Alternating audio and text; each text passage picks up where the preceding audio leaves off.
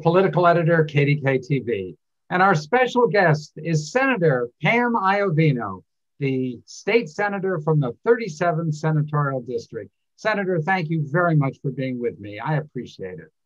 Happy to be here, John. Thank you for the invitation.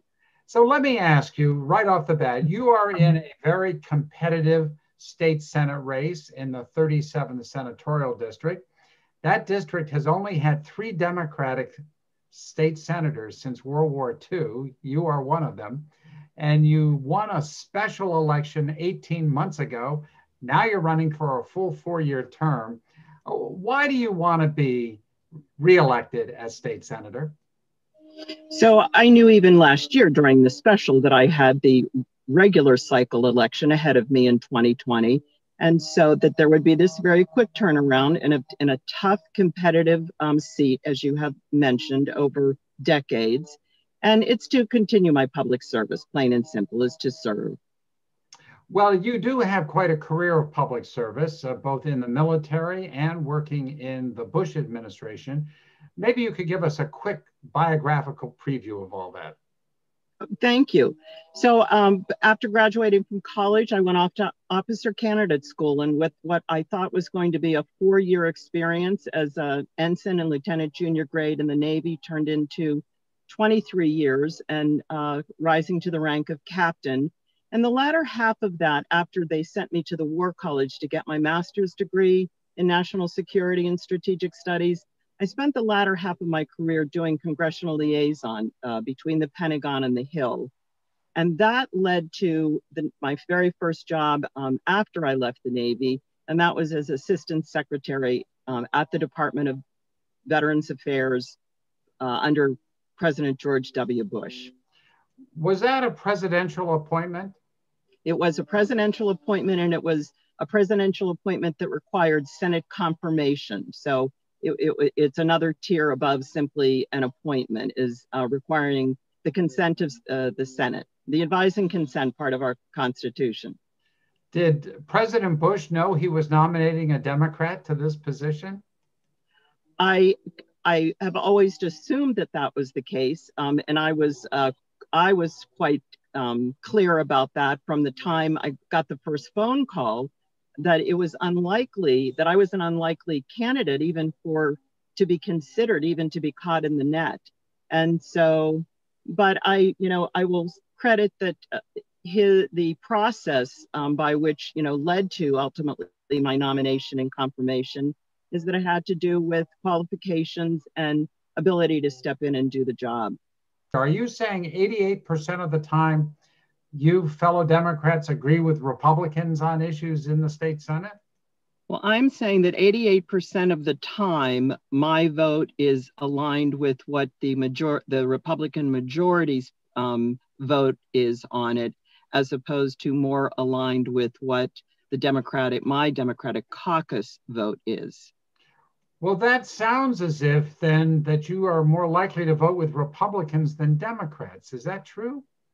No, I think that the other thing that it reflects, and people should know this too, is that there is more bipartisan collaboration going on in Harrisburg than one might think. Yes, there are times when there are votes and bills, and they are strictly along party lines, but it's not as dysfunctional as some may think. Well, your opponent has a TV commercial out there in which he accuses you of being one of the most liberal senators in Harrisburg. What you've just told me would seem to belie that. What do you make of the accusation that you are one of the most liberal senators? I liken it to the ad that they put up during the special election that said that I was akin to Bernie, AOC, and I think Hillary may have been the third, but there was a third basically liberal socialist leaning politician who was proudly in that part of the spectrum. And so I feel like it's slapping a name in a face on an ad without really it being backed by anything. Well, are you a liberal senator? I think I use the word pragmatic when someone asks me, where do you fall? I think I'm pragmatic. moderate. I've interviewed your opponent, Republican Devlin Robinson, who basically says that the reason you're liberal is that, among other things, you support groups that favor defunding the police. Do you support defunding the police in Pennsylvania? I do not support defunding the police. And I think, and I've met regularly with my chiefs of police in all of the departments throughout the 37th districts and had great conversation with them. And I start out by saying, I think it's a very unfortunate term for what is really trying to describe that there are responsibilities and missions, if you will, that fall to the police department. People look to the police department that are really outside of the purview of law enforcement. And so they're not best delivered there. And that's in terms of my understanding of the term and how I use the term defund the police. That's what I'm talking about.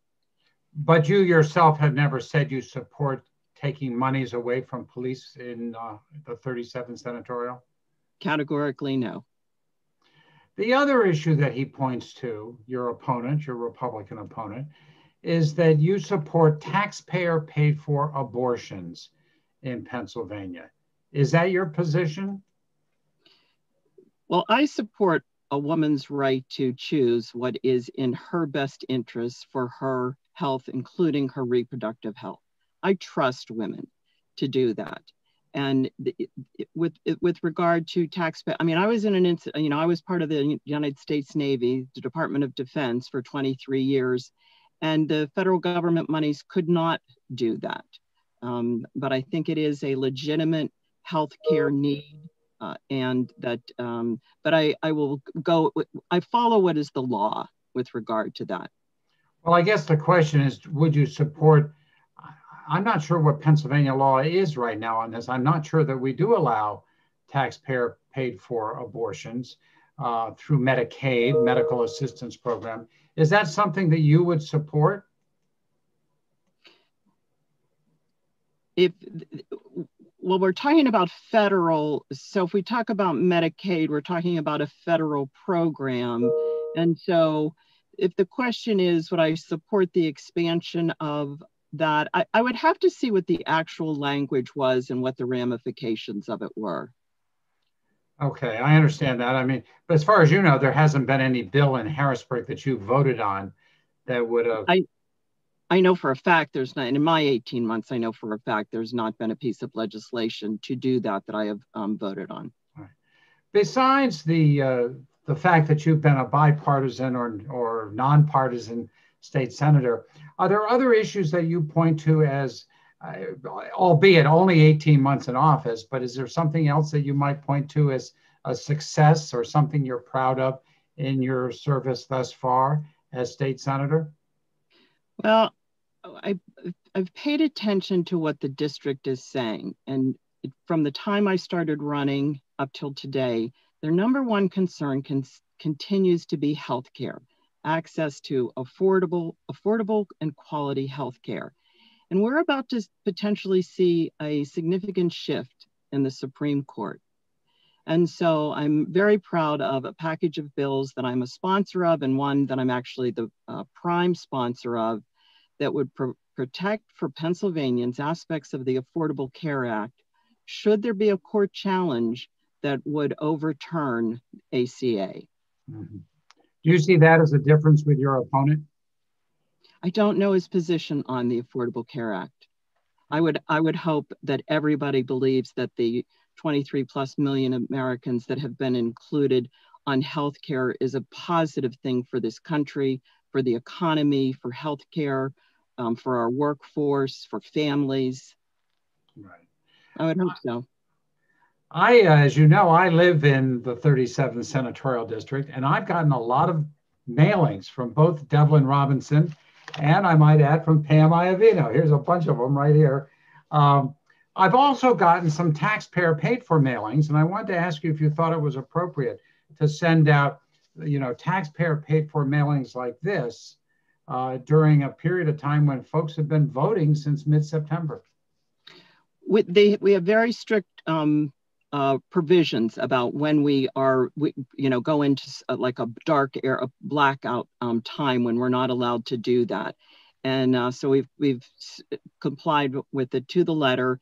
You can't do it sooner than 30 days before election day that is anything other than a single issue topic that is informative in some way.